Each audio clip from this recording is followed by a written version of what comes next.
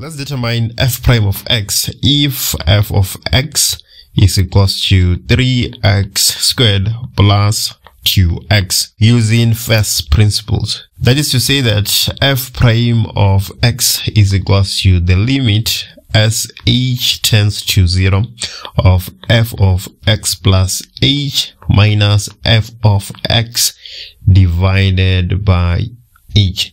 So what I want us to do here, let's solve the numerator first so that our solution doesn't get messy, and then we're going to substitute it back into f prime of x. So we say that let's solve for f of x plus h minus f of x separately, and then we're just going to substitute it back into the equation. But before we do that, we can simply solve this problem using the power rule. So let's go ahead and do that. If we use the power rule, we're going to get f prime of x is equals to 6x plus 2. So when we are done solving the problem using first principles, we shall get 6x plus 2. If we don't get that, then we have done something wrong at some point of time. Anyway, let's go ahead and solve our problem. So the first part, f of x plus h. So you just write f of x, but then instead of x, you substitute x plus h. So if we do that, it will look like the following. We're going to have 3 multiplied by x. So instead of x, we have x plus h squared plus 2 multiplied by x, which in this case is going to be x plus h, and then everything minus f of x, which is 3x squared plus 2x. So let's go ahead and try solving this. If we do that, we're gonna have 3 multiplied by, so x plus h squared will give you x squared plus 2xh plus h squared, right, plus 2 multiplied by x, that is 2x, and then plus 2 multiplied by h, that is 2h. Everything minus 3x to the power 2 plus 2x. This will be equals to, so now we just multiplying out by 3.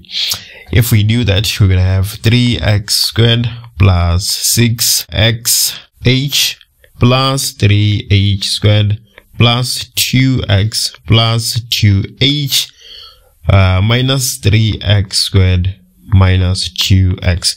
Every time that doesn't have h at this point, we expect it to fall away, right?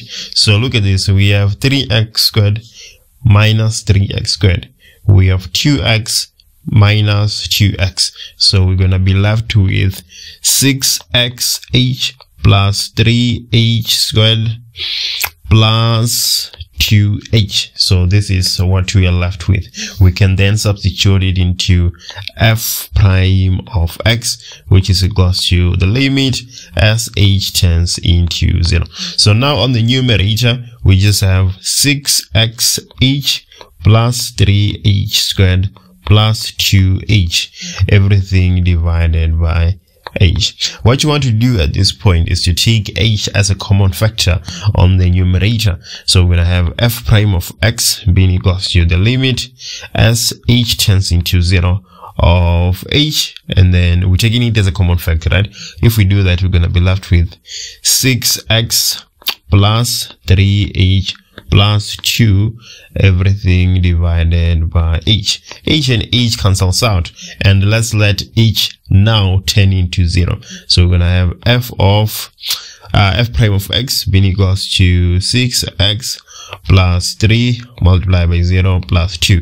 So this is just 6x plus 2, and this is what we were expecting to get if everything we did is correct, and it seems like we are on the right path. That is the answer to 8.1. Let's move to 8.2 very quick. So we want dy dx if y is equals to 4 multiplied by square root of x minus 8 divided by square root of x plus pi x to the power 3. This is equals to, so let's get rid of this square root and write it as a fraction so that we can easily derivate, right, using the power rule. So if we do that, we're going to have 4 multiplied by x to the power a half. We know that square root is just to the power a half. And then on the middle term, let me show you how we solve that separately. So we have 8 divided by square root of x. This is the same as 8 divided by x to the power a half, but then instead of dividing by x to the power a half, we can write it as 8 multiplied by x to the minus a half instead. So let's do that there. Minus 8 multiplied by x to the power minus a half plus pi x to the power 3. So now let's go ahead and use the power rule. If we use the power rule, 4 multiplied by a half, that is 2x, and then a half minus 1, that is minus a half, right? And then minus 8 multiplied by minus a half, that will be plus 4x, and then minus a half minus 1, that will be minus 3 divided by 2. Plus pi multiplied by 3, that is 3 pi x to the power 3 minus 1, that is 2. So there we go, we have our answer.